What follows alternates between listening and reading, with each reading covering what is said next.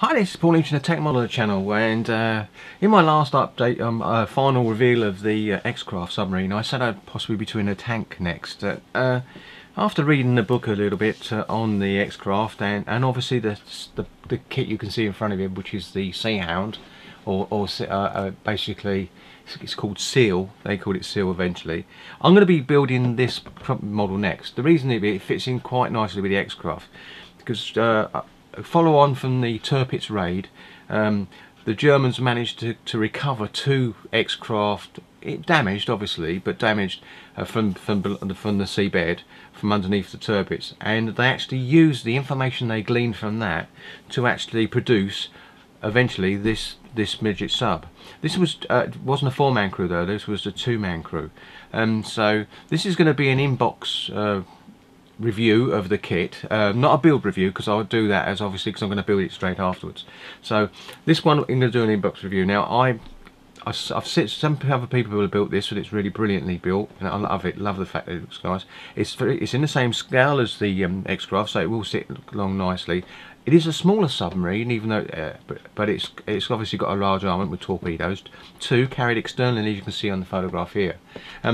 I'm not sure about the colour of the torpedo nose. I think I said that in the last video I mentioned about it, because to me it seems too bright a colour, and if you're quite near the surface, I think that could possibly stand out quite clearly. I don't know though, but I'm going to go into it, and if I think that I can do it that colour, I will. It will add a different definition to the model, but there you go. And I quite like the camouflage scheme they've done on the top of the sub as well. I think it's to give the effect of the ripples when you look down through the sea. It can actually sort of disappear a little bit when submerged. Another thing about the submarine is it was very hard to detect on sonar. Evidently, once they'd fired the torpedoes, they could actually cruise away at a very low speed on the seabed, and basically not be detected, because the actual radar that sent the message out for the ping, it couldn't get a ping off this particular submarine, not very easily. So it was pretty much an undetectable one. So they did make some improvements, obviously, over what they're doing with the larger subs. Obviously a massive submarine would actually ping easily, but this was more evident. You could just cruise along very slow speed. Even the screw at the rear, or the actual screw, or a propeller, depending on which way you want to call it, would actually not give off a great deal of sound. This submarine was actually propelled by purely battery power, evidently. And because but it had a good reasonable distance. I think it's about 500 miles. Anyway, so let's get to the kit. And basically, this kit number is CB35053. It's in 1/35 scale, and it's a German submarine. And and I'm going to be building the B5 version, which is the last version. They modified on the back here. We've got the actual original one, where we actually had to put, and it looks really nice with that housing, because a lot of modern submarines have got that housing, the circular housing around the propeller. But they obviously decided it wasn't good enough, and they modified it to the B5 version, which is basically with a straight down rudder, similar to the Xcraft, with the propeller encased there. So this kit comes along with, it's got photo etch parts for it, and it's not going to be a massively long build, because of the size and the scope. What I did like about it, it's something different. It's got a clear dome on the top, and evidently the clear dome could actually go up to 47 meters below the surface, without actually shattering. But obviously there was an inner hatch inside as well, so basically if once it went down, they closed, submerged, they closed the hatch below the dome. So if the dome did actually shatter due to the depth it was going, it wouldn't have made any difference, because the sub wouldn't have sunk, because it still had that normal hatch door between the dome and the actual internal works of the sub. It looks a bit like a normal U-boat when you think about the shape, and I think that's what it looks like. But they did actually take, as I said earlier on, a lot of information from the Xcraft to actually build this up. So let's have a look in the box. Basically, I have actually been in the box, obviously, so have a look. So there we go. There we go. So what we've got in the box now is a set of instructions, nice colour ones. A bit of history there about it. Basically, this was a final variant with the B5 version, which I'll be being called a Seahund, or Hund, depending on how they Germans pronounce it. But it's called Seal. They call it a Seal. Obviously, it got code word as Seal for the English. Carried 2 torpedoes. It had a speed of 7 knots. and a range of 500 kilometers. Surfaced, it was 4 knots. So it's quite good. The submarine's fixed 10-meter periscope, which it was fixed in permanently raised position. It actually says it had 2 lenses incorporated in it. Basically, one was actually to see normally in the forward and when they rotated it. Another one was seeing straight up, so it could actually come to the surface, and they could use it to spot aircraft and search the sky before they actually surfaced. Obviously, to protect them against the air attack. So it's pretty good. So that's it, basically check the sky before surfacing. So it's a really good idea. Anyway, but let's have a look at the instructions in quickly. Here we go. Usual call out, the illustrations, bits about what to do, optional, wash, do not cement, drill a hole or fill a hole, that's what it goes there. All the usual stuff about removing stuff with a knife, the usual stuff. And open hole out, there's another symbol. All the symbols you come to expect, plus all the colours. It's got quite a few colours actually. It's got Mr. Hobby, Hobby Colour, Humbrol and Tamiya colours. Now, I'm going to be using some life colour paints that I've got from the Xxvii submarine set. So I've got a set of paints for this, which I bought for a larger 1/72 scale sub, and one of the standard ones, but it'll fit in lovely for this build as well, so that's really good. I'm going to use a similar technique that I did on my Xcraft. I will be painting the vehicle, painting the sub in its colours as it should do, and any camouflage if I decide to do it onto it, and then I will be giving it that Owlclad 2 clear coat, which is like a satiny style coating, ready for a bit of oils to give it a bit of a weathering. Again, it won't get much weathering because it only came out in 1944, so it came out late in the war, but it was the most successful of the German midget submarines, and I still think that's mainly because they took so much information away from the Xcraft when they actually got the 2 off the bottom of the seabed under the turpits. So good selection of colours, and there's got quite a few colours there: steel, red, silver, flat white, black, gold. I think that's some of the embellishments on it. Obviously grey sky, dark grey, and medium sea grey. So there's quite a few colours there, but they are called out as I said, but you can actually get crossovers from different other paints as well. But it does give you a good selection. If you've got Hobby Colour or Mr. Hobby or Tamiya colours or Humbrol in your collection, it actually gives you a good selection. The white one, it doesn't actually say anything about it in the Humbrol colour, but obviously white's white, so it's not a problem. But as a switcher would say, not all whites are true whites anyway. Right, here we go. Then it gives you actually the sprue call out. I don't know if I can come down any nearer. Yep, it gives you the sprue core out. Basically, the torpedoes. This is for the torpedoes, and this is a coning tail. Right, it's got a small coning tail on there, bits and pieces. You've got the stand, quite a nice stand. But again, I'll be using that. I will use it for the build because it's obviously easier to keep it on. And I'll most probably be painting it gold as well, so it looks nice, or black or gold. One colour I'll decide on the time. Then you've got all the extra bits here for the different versions. These 2 bits here on the actual B version, I think this has actually got these extra little tanks on the side for the B version, but I'll find out when I get to it. And the main hull of the ship, the actual sub, sorry, it's off camera, and the main hull, as you can see there. So it's quite a good call out for instruction, and it's a decent set of decals. There's a bit of colour there, I must admit, compared to the Xcraft. So there is a bit of colour there. Not sure if I'm going to use many of them, but it depends on which one I build. So anyway, then the carts on the thing. Now, how many bits have we got? We've got. So I'll just call out and see how many parts.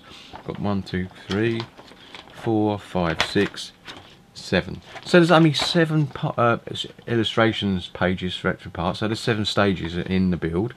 Quite good, and it looks an interesting build. I think I'll just show you basically. There you go, the torpedo. Got left and a right one, so obviously got there sided. We've obviously got the propellers there for the actual torpedoes. It looks like they're contra-rotating, but I don't think so. I think they're just staggered and propel it gives it a bit more propulsion through the sea.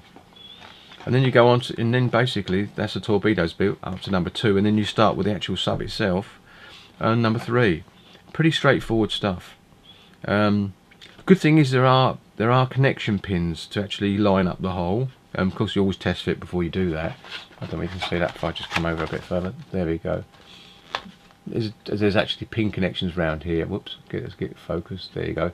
Pin connections actually line up the whole pieces. Now I've got another sub to do, 1/72 scale, but it's 1/72 scale, and it's basically it looks like a bit of a vac form sort of fit because there's no actual mark. So I'm gonna have to make my own connection points for that sub later on and when I do it, but I'm most probably be back on a Corvette after this anyway. So so here we go. So it's quite nice there. That's a part of the sub.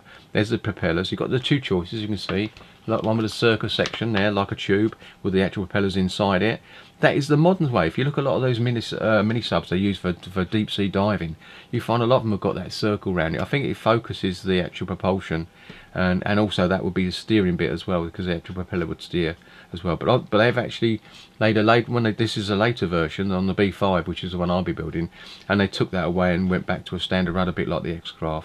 So it looks more modern when you think about it, but this is what they went back to because I think they found it was much more viable and easier, perhaps probably.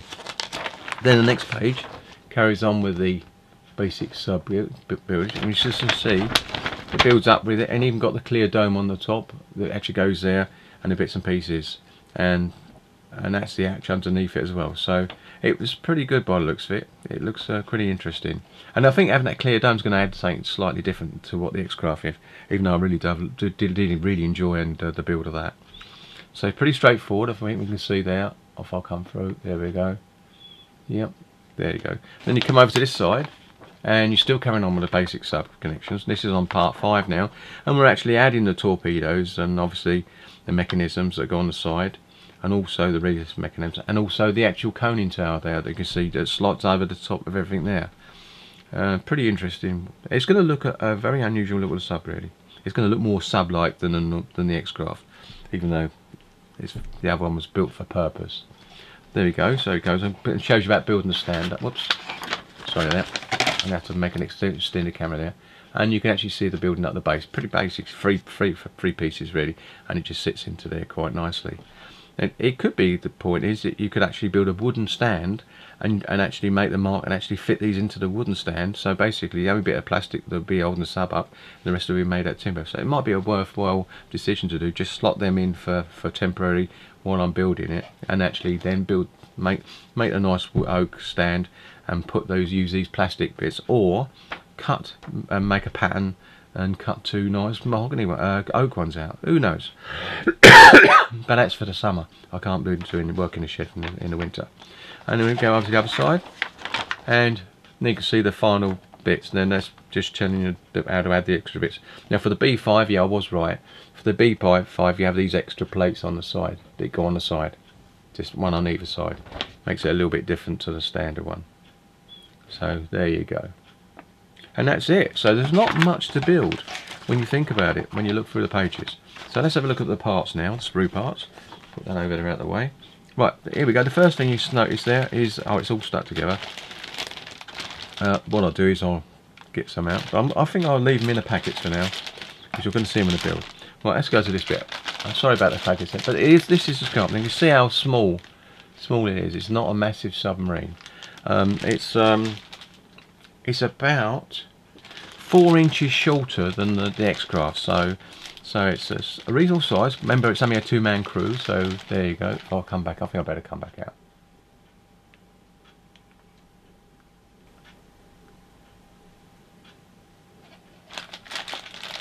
That's better. Right, so you can see it's that gives you an idea of the size of it. It will be in my hands there. The details on it are really good. All the moulding's really good. There's raised detail, so you're gonna have to go careful when you join the 2 holes together. But it looks really nice and neat. There's definitely texture on the actual hole as well, and the detail's really fine. It's made by obviously Bronco, this particular kit. So look, it's excellent, actually good. You've got a bit of I thought that was damaged, but it's not. It's a bit of moulding that's come off, so that's okay. So that's that bit there. Looks nice. The details look really flush and nice, because obviously until you actually build the submarine, you can't tell how good it is. But just by looking at the moulds, it looks really nice. Then you've got 2 moulds the same now, and these are to do with the torpedoes. And I've got to be honest, those propellers are very thin. The propellers for the actual torpedoes are very thin. I think with a bit of sandpaper, a sanding stick, I can make it a bit thinner so they look a bit more to scale. But they haven't got a little curve on them at all, but I don't think they need it. But funny enough, the other one has. They've got a slight curve. I might not fit them actually because they are quite good. The actual details look really nice. Again, all the mouldings are really nice. Until you build it, you can't tell. But what I'm seeing, I'm really liking. And I do like the fact that the actual end of the torpedo is actually a dome. So you haven't got to worry about a seam line running around the top there. So you've only got to get rid of the seam on the two torpedo sides. But the actual, the nose end of the torpedo is one solid dome piece. Really well, and it looks really nice. So that's that good. Then we come to the other bit. Now I might have to undo this packet. Excuse me while I just give it a quick twirl. I'll get my mat up off my lap. You won't see this, but don't worry. There we go. Don't want to cut my leg.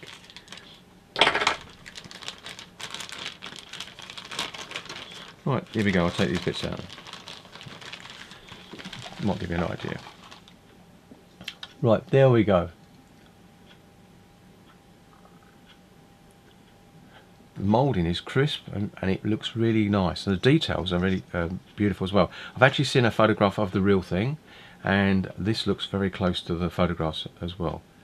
I've actually got a book I'm going to show you briefly in a minute, and Switcher knows that I've got a book on submarines. I did actually send him a photograph of the cover once to show you, but the details on this and the hatches areas, it looks really good.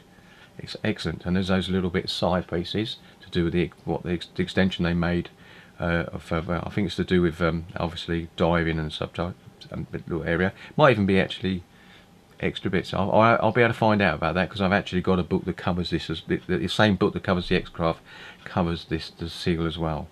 But the details are really good. I don't know if you can see that. I think you can if I stayed about there. Really is nice. So that's looking great. I'm going to put that back in the packet in a minute. Right, inside the packet again, we've got the extra bits. We've got some photo etch parts, and believe it or not, they've stuck it to the bag on the outside. So excuse me while I do this.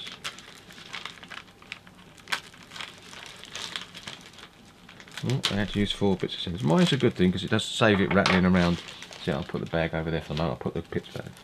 Right, in this bag, we've got the decals. I think it's one of those zip bags, so that's quite good. And there you go.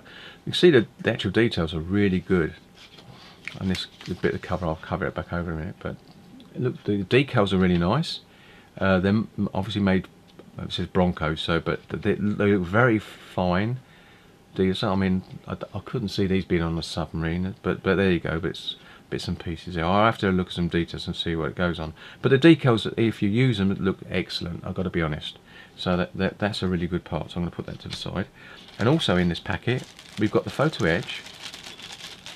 And really another good touch is the dome. Oh, it's come off. The dome has actually come off now until I get to build it. But the dome is definitely very clear. It's very clear in the pack. I'm not going to take it out. But you can see it's actually come off the sprue. So obviously that's not so clever. But it looks like the dome bit is perfect in condition. So that's a good sign. So I'm going to leave that to one side at the moment and have a look at that a bit later. But it looks okay. And so, the photo etch bits. Not too many parts. By the looks of it, it's just 8 pieces and a stand bit. But to be honest, I'm not so sure I've used a stand bit as well. I think I'd have to do something else. But anyway, there it is. If you wanted to use it, it's brass. But it's got a bit of Chinese there as well by the looks of it. But there you go. It's got the 35053 kit number on it as well. So photo etch parts is very minimal, which is sometimes a good thing because you don't always need a lot of photo etch. And the detail on the submarine looks really good. I'm really pleased with it. I must admit, it looks nice. Yeah, the light. There you go. I think you can get what I mean. But the details are very crisp. Very crisp indeed. And there's the main propeller, obviously, for the wing. And it's got a little sort of a curvy to it, so it looks the part. And it's quite thin as well, so that's excellent. Good. Right, so that's my next build then. And so I should be starting that sometime today. most probably later on this afternoon, and I'm looking forward to it. And as I said, it's a really nice alongside the Xcraft, due to the fact that that's exactly where they got a lot of the information on. I don't know how many more minutes I've got. I've only got 8 minutes left, so I better go because it's going a bit longer this video. So that's the inbox view of the Bronco Miget Submarine Seahund, or Seal as they say for it in English, I believe. That's it. So that's the basic what she looks like. Obviously I'm not doing that tail end, I'm doing the later version, which is the B5. So anyway, I'm just going to call a Miget Submarine, a 2-man crew and German, and basically the info used on 2 captured or 2 recovered Xcraft submarines that was used on the Tirpitz mission, was used to get glean information, and that's how they produced. This is what they produced from it in the end of the day. There was a version just before this, I can't remember the name of it at the moment, but it's gone from my mind. But basically the one version, it wasn't a very successful vine. It's very similar in some ways, but the point is, in the end it was a bit of a failure. So what they used it is for training for the crews of the SEALs.